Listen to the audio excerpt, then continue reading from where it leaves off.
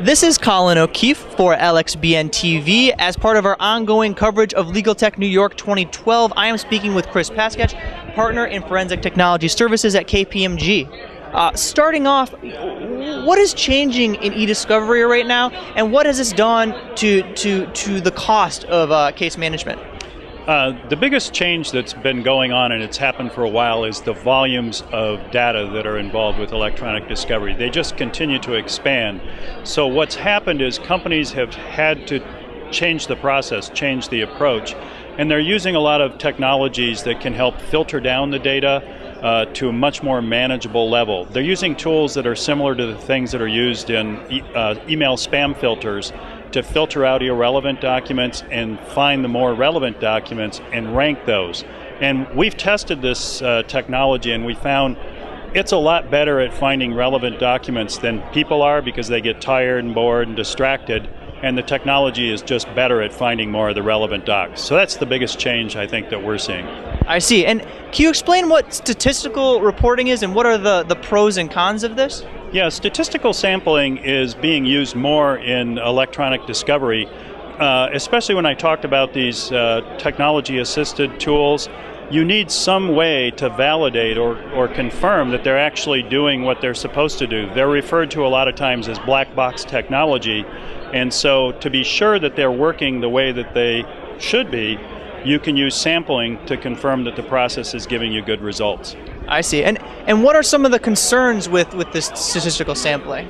Well, you mentioned statistical sampling or stat sampling, and there's that old aphorism that comes up, and it's there's lies, damn lies, in statistics. So a lot of people really just don't trust statistics.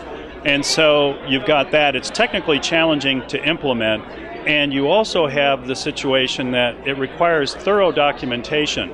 So what we've been doing is trying to overcome some of those challenges by integrating it in our Discovery Radar application, which is the review platform. So we help the clients figure out what kind of sampling they should be doing. They draw a statistically valid sample, put it into a work area.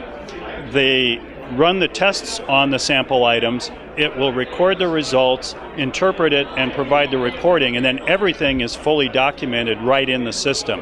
So it makes it a lot easier to use, which we think is going to increase the use of that technology in ediscovery. I see. And what is KPMG Forensic Technology Services? What are they doing to address those concerns a bit and also adapt to the changes going on in ediscovery right now?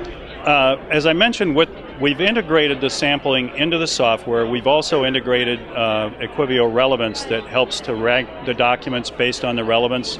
You use a subject matter expert to train the system to sort out the relevant and non-relevant, and then you can use the integrated statistical sampling to test that actually worked the way it's supposed to.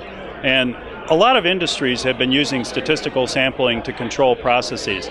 A sample by itself probably isn't sufficient to rely on, but if the sample is used to test a process that you believe is a good process and should produce good results, then being able to use the stat sampling to confirm a process.